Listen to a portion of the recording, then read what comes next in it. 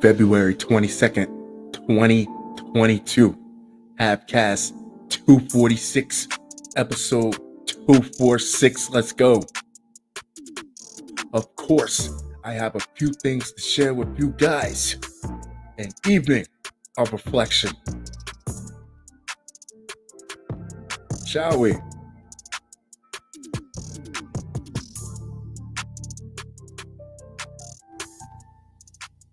Martell Williams offered McDonald's by police in exchange for confession.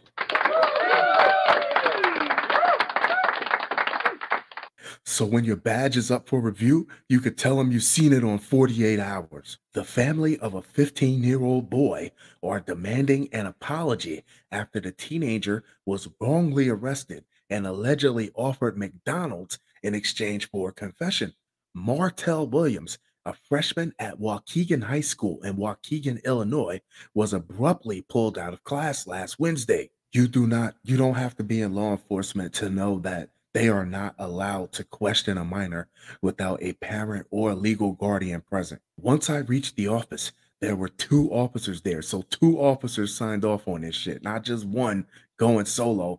He said, according to WGN-TV, as soon as I got in, they didn't tell me nothing. They just said, you're under arrest.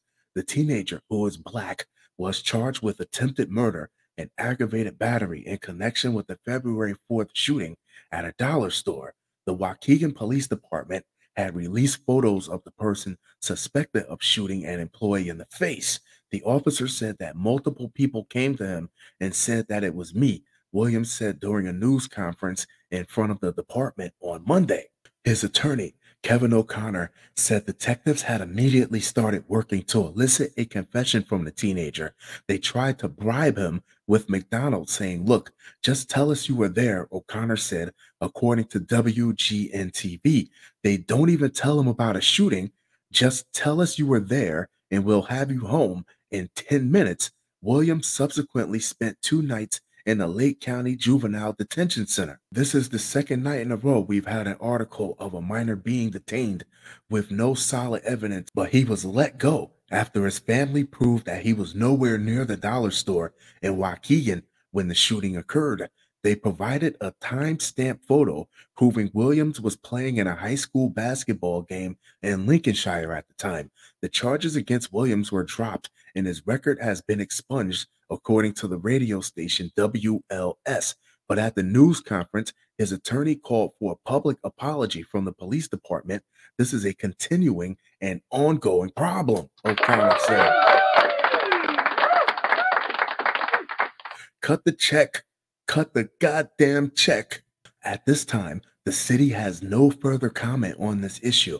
The shooting incident from February 4th, 2022 remains an open and active case. Lake County State's Attorney Eric Reinhardt told WGN-TV that his office was very concerned by the arrest. I would be very concerned too, because your officers are doing very shitty police work, detaining a minor that wasn't even at the scene of the crime. Shit, your shooter was probably at the McDonald's when you went to go get the McDonald's. Oh, because we're not done with McDonald's. They've just been catching a shit ton of shrapnel lately. Man told 4-year-old son to fire at police over McDonald's dispute.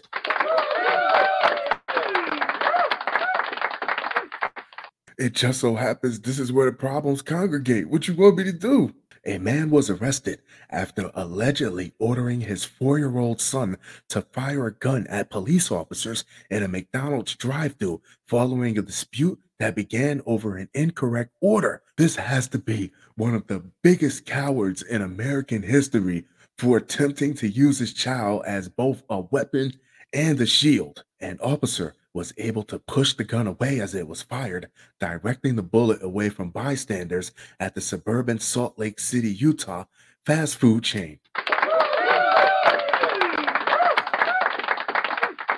The unnamed man reportedly displayed the firearm at employees after receiving an incorrect order around 1:30 p.m. Monday, the Unified Police Department of Greater Salt Lake said in a statement. Drive-thru workers then asked the man to pull forward to a waiting area while they corrected his order. As he did, they called the police. Great awareness by those McDonald's employees for already knowing this guy was going to be a different type of problem. When officers arrived, they asked the man several times to exit the vehicle, but he refused to cooperate, police said. Officers then opened the vehicle's door and pulled the man out of the car. While taking the father into custody, an officer turned back to the vehicle and saw a gun pointing out the rear window. The officer quickly alerted others, and an officer was able to swipe the gun to the side as a round was fired from the weapon. This could have went bad if these cops wouldn't have immediately noticed that there were children in the back seat and not just an adult trying to shoot at them. The father had reportedly instructed the child to fire the gun at police, officials learned during their investigation into the matter. The man was still in custody as of Monday. One officer had a minor injury to his arm, but no one else was injured in the incident. Salt Lake County Sheriff Rosie Rivera called the incident a sad day for law enforcement and our community in a statement Monday. To have an adult think it's okay to encourage a 4-year-old to pull a firearm and shoot at police illustrates how out of hand the campaign against police has gotten, Rivera said. Not only was this a stupid and hilariously cowardly thing to do, you're also going to have Child Protective Services looking into your ability to raise those kids. So I hope it was worth it. Man suffers horrific fate after eating spoiled leftovers.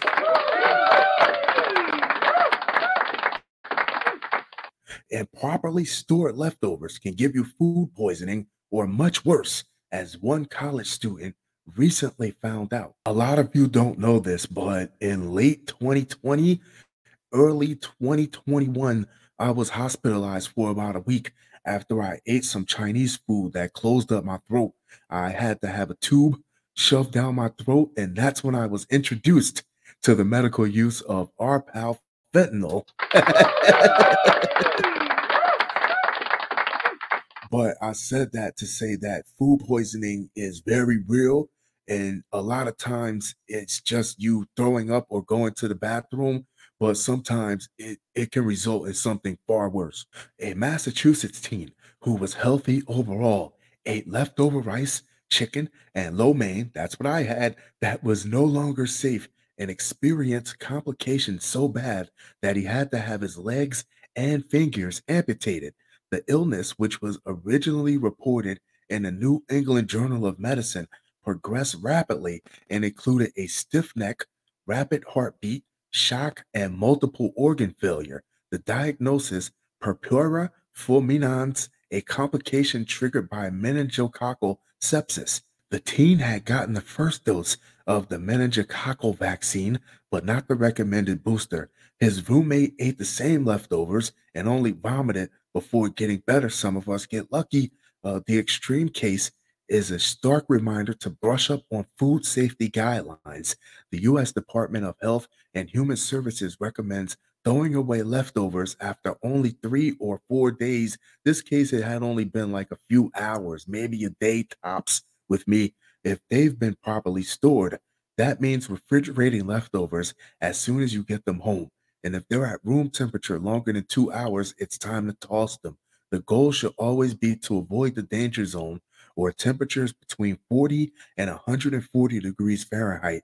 That's when microorganisms that can make you seriously ill, including botulism and salmonella, grow best.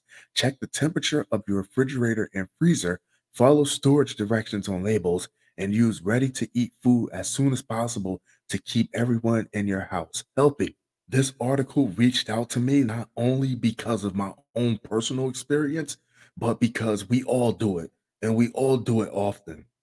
So just be careful. NYPD detective charged with drunken driving after reporting his car stolen. If I don't drink and drive, how the hell I'm going to get to the crime scene? An NYPD detective talked himself into a drunken driving arrest that fast New York City talk after he reported his car stolen, and responding officers determined he was driving while intoxicated, cop sources said. Detective Edgar Guerrero 30, called to report his Honda Accord stolen on Dyckman Street near Nagel Ave in Washington Heights early Monday. He appeared drunk when police arrived, sources said. Can you imagine the officers telling him, like, well, you're the detective. What you want us to do? When we file a report, it's going to land on your desk anyway because you're the fucking detective. Guerrero told the officers he was getting food when his car was stolen. Police never recovered the Accord, sources said, but the officers determined Guerrero had driven while drunk. Cops charged him about 5 a.m. with driving under the influence, driving while ability impaired, and refusing to take a blood alcohol test. He awaits arraignment in Manhattan criminal court. Fun show. Fun show. Fun show. That being said, I'm going to wrap this one up, but I'll be sure to talk to you guys very, very soon. Adios.